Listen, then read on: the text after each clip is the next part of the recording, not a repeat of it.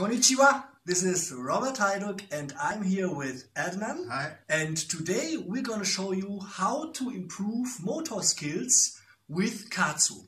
Kaatsu is most commonly known with strength training or rehabilitation. While this is true, only few people know that it is possible to improve your motor skills with Kaatsu. Many sports require the mastery of motor skills not only in the condition when you are fresh, they require it also when you are fatigued. And to show you this, we have prepared a little experiment for you. We picked up a very common motor skill, in this case juggling, and what we want to show you is the following. First, Adnan will show you juggling with two types of balls when he is fresh. These are very light foam balls, and what we're now going to do is watch his performance when he's fresh. So it looks quite stable. Okay, thank you. Now he's switched to the heavier balls.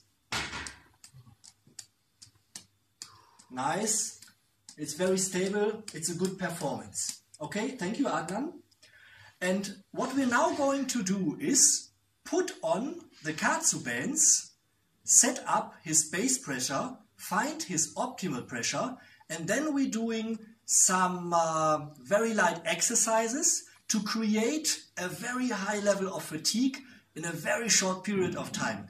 And then we will compare his performance to the condition when he is fresh.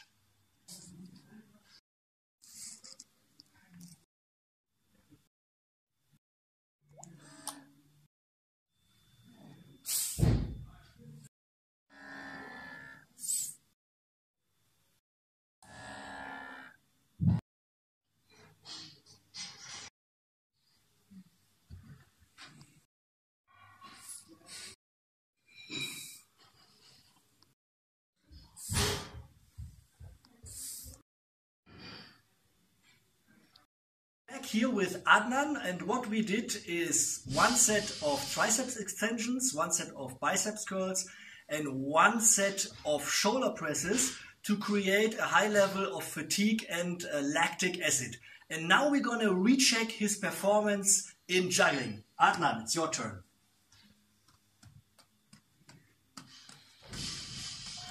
Okay, thank you. What we are seeing is a breakdown in his performance, and now we're going to recheck it with the other balls. So look at his face. It's obvious that his effort is higher than in the condition being fresh. So thank you, Adnan. Thank you very much. So now what we're going to do is to release the pressure.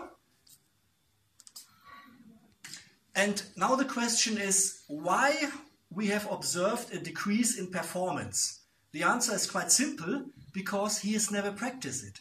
So usually it's very difficult to create the same level of fatigue like in a real competition, because it takes very long time for recovery. And this is when Kaatsu comes into play. With Kaatsu you are able to create very high levels of fatigue in a very short period of time without creating any damage on the body, and after that the athlete is able to recover very, very fast. So this was a nice little example how you can apply Kaatsu in your real training session for creating high levels amount of fatigue. I hope you like it. See you next time on this channel.